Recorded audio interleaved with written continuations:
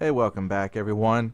Okay, so this time, for sure, this is the last armor example of combat. I think I've put it all together now and can make this relatively short.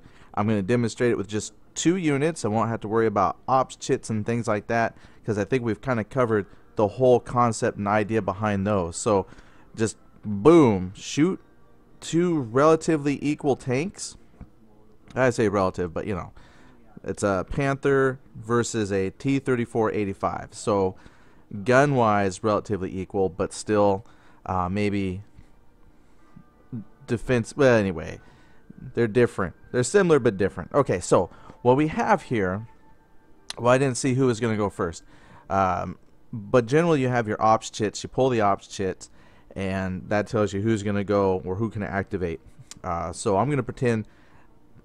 I'm going to pretend that the German tank is going to go first, fire first, just because that's how I like. Now, when you look at the rules here, I blew the, whoop, wrong thing. Oh, we got the rules here kind of blowed up, kind of big. As I get older, it's nicer to have big font. Okay, so we pulled the chit down. We marked the unit who's going to be fire.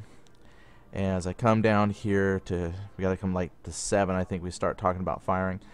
Generally, though, something to take into consideration, which we did mention this before, is line of sight and spotting. Now, these are 2 concepts that are easy for me to remember because I learned them in the game Panzer.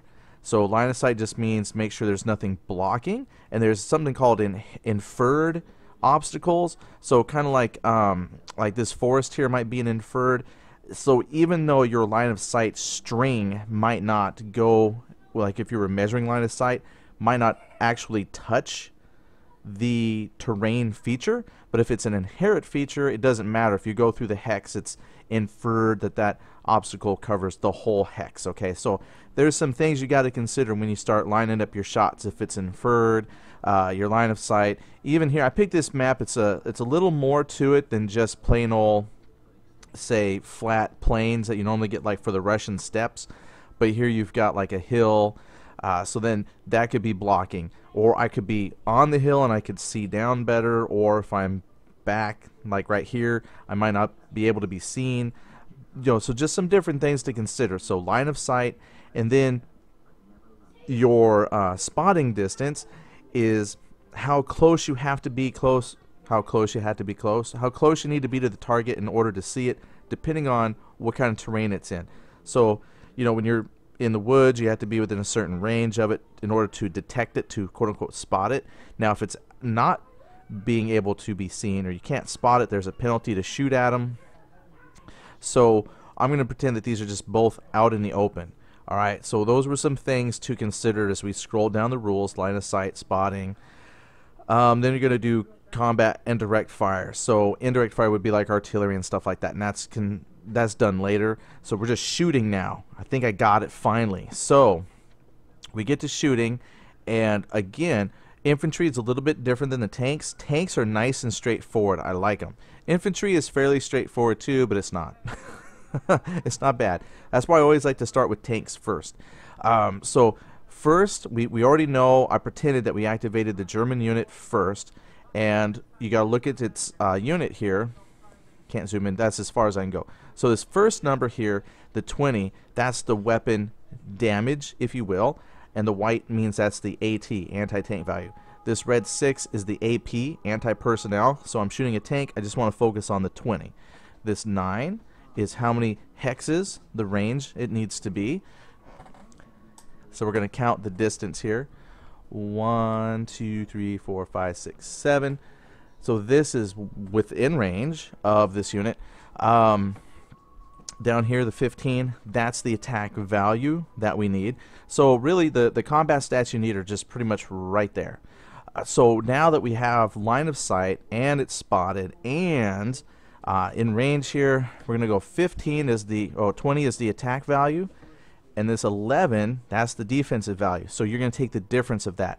So 20 minus 11 is 9, if my math is good. I know Lewis makes fun of my math. Don't do don't make fun of my math. That's rude. All right. So I'm going to pull up the Where is it at here? Oh, whoop, whoop, whoop. Clicked on the wrong thing. I thought I was more prepared than this, but you know, it is what it is. Didn't know if I want to make that the default. I recently made some changes here to my computer, and so I had forgotten that I had wiped my hard drive and reinstalled everything, and so now I have to reassociate opening file. Okay, so there it is. So we open this file up. Okay, so what you're looking at now is you got to scroll down. Now, because I had them in the open, there's like no bonuses or anything for being in terrain. It's just as plain can be. We're going to keep it simple this first time through. Now, I look here at one other item here. Now, I know I've mentioned this before, but I'm pointing it out again. You got to make sure you include the range. There's a bonus here to your dice roll modifier. 2. So at the 7 through 9, there's a +2 dice roll modifier. So now that I've got my chart, I know my difference is the 9 column. So I'm going to look at this column right here, and I roll 2 dice. So I got to flip over here to my dice roller, hit 2 dice 6. I roll a 5 and a 5, which is not good. No, it's not very good at all. So I roll 10, and now you got to add 2 for the 12 because of the range, and you go straight across to that 9 column, and the dash is a no-go. That's a miss. All right, so at this point we would have to add the spent marker, and that would indicate that he's done an action. Now that spent marker, that's important because as we go through like a full game example later, taking turns with multiple units, this will affect some things that you can do, because when you're spent you can't shoot or move. So he would be essentially out of combat for this turn. So let's reverse it. Let's say the Russian player might do different.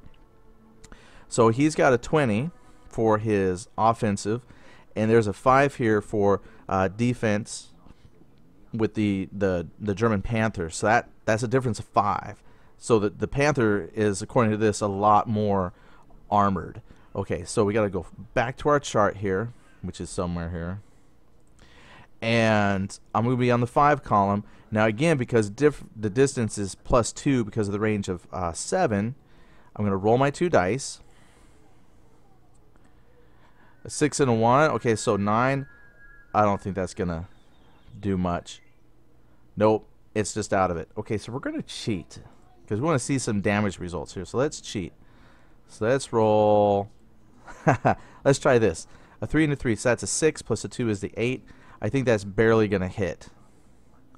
Yeah, so if I go to the 5 column, that's just a D for disruption. Okay, so let's just talk about these results, because that was the big thing, was me understanding how to apply results.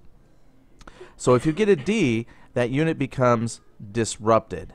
All right, so let's say I wasn't spent here, just so there's not so much clutter. So let's say he gets hit, and now I gotta put a disrupted. It's a nice pink color. Alright, so now this would also affect what he could do later on. In order for him to go back into combat ability, such as to move and to fire, he'd have to spend one of his turns trying to get rid of that disruption counter. So that would be in his recovery phase, like that's at number 13. Alright, but we're not going to do that. So let's take that counter off. Let's say my combat results were a DD. Now, according to the rules, okay, and this is where I had to get some clarification, but I think I'm good now. If you look here at the DD, which is the results here. So the DD, any defenders that were already disrupted before the attack suffer a step loss. Now, he was disrupted, but I took the disrupted off just to assume he was fresh. But if he gets the DD, he gets marked with a spent and disrupted. Now that's more potent. And in the vassal module here, that's the only thing. The vassal module, I had to ask about this. They don't have one that specifically says spent disrupted. They do in the regular game, and when the regular game comes out and it has the printed the counters, there is one that actually says spent disrupted. But in the vassal module, that can't see my unit here, they have this one here, spent disrupted, because when you're spent and disrupted and you try to recover, you get a +3 modifier to your roll. Now, this is the one that confused me earlier, and I think just because I was reading too much into the rule, I assumed there was more to it, but it says that you cannot try to recover in the ops phase that you receive the damage. And I just assumed that reading that there must be, you know, why bring that up unless there was some kind of rule that or optional thing that you could. But basically, the recovery is one of the 4 things you theoretically could do. Like if you come up here to number 3 and you talk about ops, what you can do, where it says like fire, move, artillery. Like for instance here, you could do request artillery. You can do your direct or indirect fire. You can move, or you can do recovery from disruption. And if you, in your ops segment there, receive that spent disruption, you know, you get shot because like you did like you were moving and someone opportunity fired and shot you, then you could not recover because you were already moving. Or so I was trying to read more into it, but really it's just that you cannot recover during the op segment you get fired on.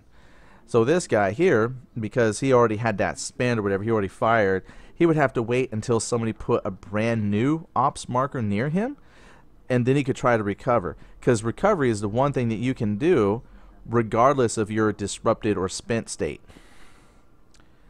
That made sense to me. You know, that's a good reason why you have extra ops chits. So we'll talk about ops chits in just a second, but that does give you a chance to try and recover multiple times in a turn, just not during the ops segment that you take that damage.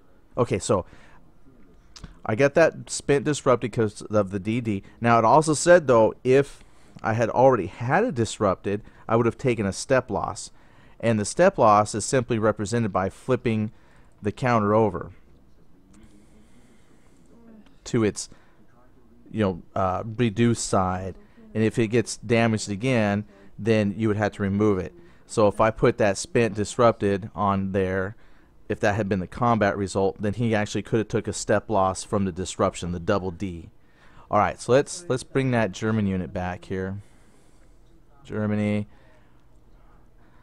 because currently, oops, that's not what I wanted. The vassal module doesn't let you. Wait, does it let me flip? Oh, I can keep flipping it. I didn't think I could. Okay, so that's the disruptions. Now, to my knowledge, though, if you have a unit disrupted and he gets a disrupted result, I did not see anything in there that says that the disrupted results stack. Only if it's the double D does it say if it's already disrupted, it receives a step loss. So I'm not going to read into the rule. I'm just going to take it like that. If you get a D and it's disrupted, and let's say that unit's already disrupted, I'm not going to go any further because it doesn't say. It only mentions doing step loss on the DD result. So that's how I'm going to take that rule. Now, if we go back to the chart, and let's say you have the 2X. Again, since we're just talking about tanks, that number is how many step reductions you would have to apply across your counters. Multiple is going to be more important when you're talking about infantry, because infantry units, you can target more than one infantry unit in a hex. So since I'm just doing tanks, if I had, say, a 2X, that would mean I'd have to apply 2 step losses to that unit that I had targeted. And if I had 2 tanks in here, and this is a question we'll talk about here in a little bit. Can I want to make that all one stack. Here we go. Let's say that one there. All right.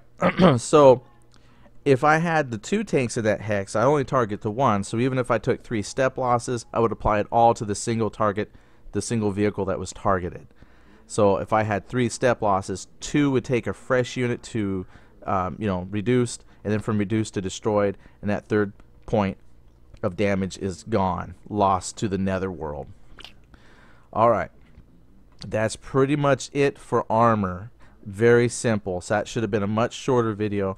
I know I like to ramble, but now there were some questions that came up. This was from Todd Mew, who posted some questions, and there's actually very good questions. One he pointed out in one of my earlier examples, I forgot to add the +2 for range. So that's very important. Look at all your dice roll modifiers, and that handy dandy chart I found on the Board Game Geek.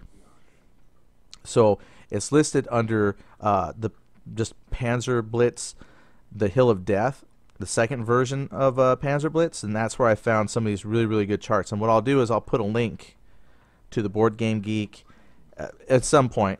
As I'm processing the video, I'll try and copy the links into the description. Okay, so don't forget to add for range. To me, that sounds like that might be a commonly overlooked dice roll modifier, because you're looking at the chart and there's a lot of modifiers, and then the range one is kind of off by itself. So don't forget to add range. And then he says, maybe you mentioned it and I missed it, but where are the rules for the Vassal mod posted? Right now, the 3rd edition beta rules are on the Consim World page, and you can actually go and find the link to the battle Panzerblitz East Front, and I'll put a link in there. But right there on the main discussion page for Panzerblitz East Front, you'll find all the important links for the Vassal module, the rules, and 3 of the scenarios. And then it's also got version 2 rules. Excuse me, but the beta rules, that works. That's what I'm using right now to learn from, is the beta 3 rules. Okay, now then Todd also asks, let's see, if you can only target one tank in a hex, why wouldn't you stack as much as possible in a hex to optimize your OP draws? And you could and you should, and I read that that's one of the complaints that folks had about the OP chits, is it made it seem like unrealistic stacking of tactics.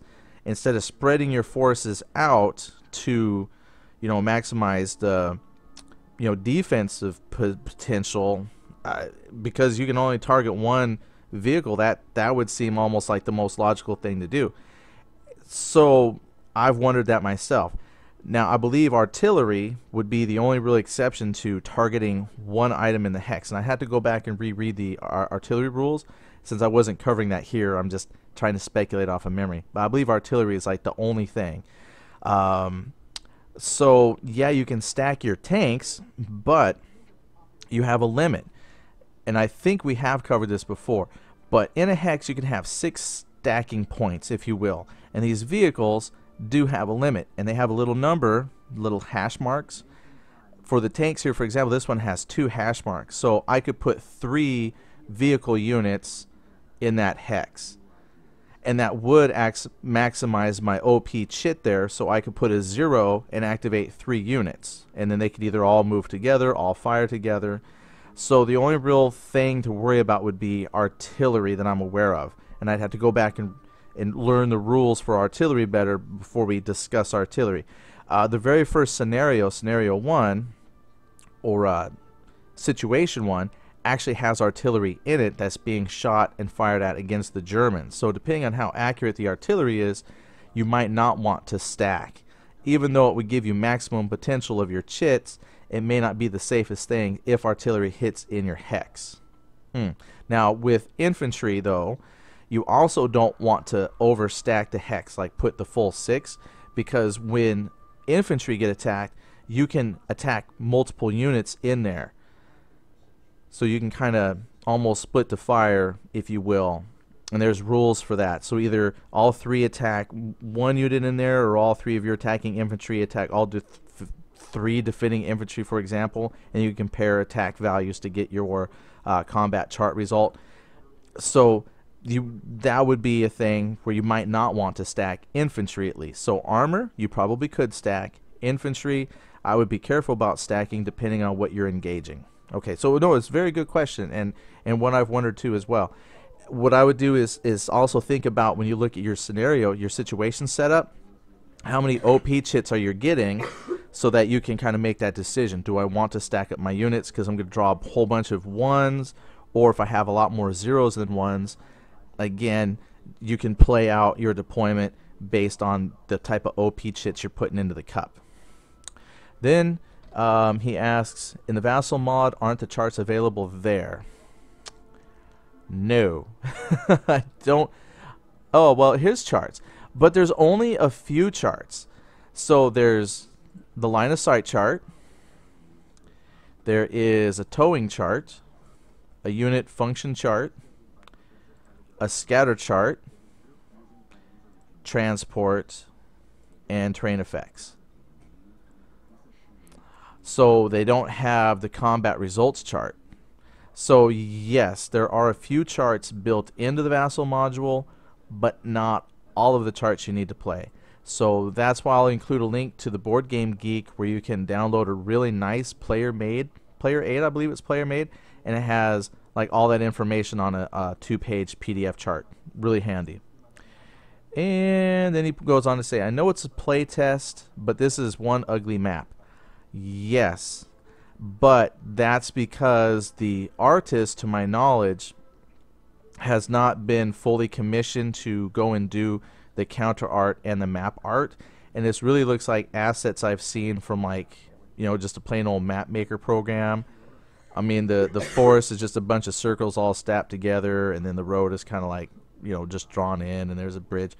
So yeah, it's because it's beta. So, you know, it's an ugly map. But you got to consider that I believe Lewis, the guy who's writing up the rules here, or, you know, putting the module together, I think he said he put the map together. I'm not entirely sure.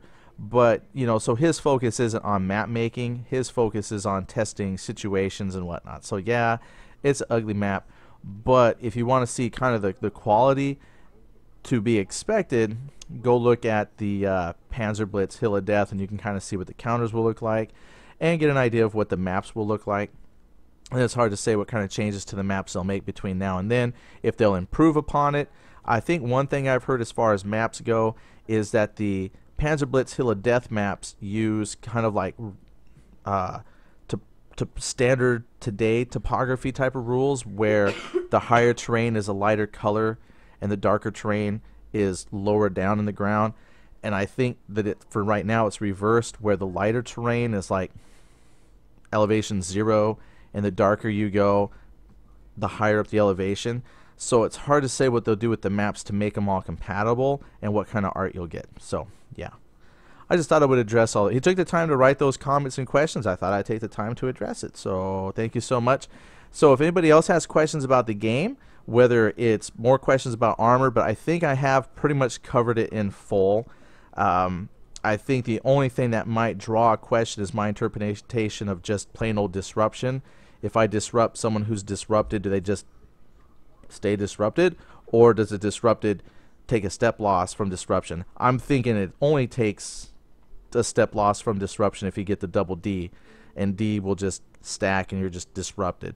Or maybe he'll get spent disrupted if he wasn't spent disrupted before.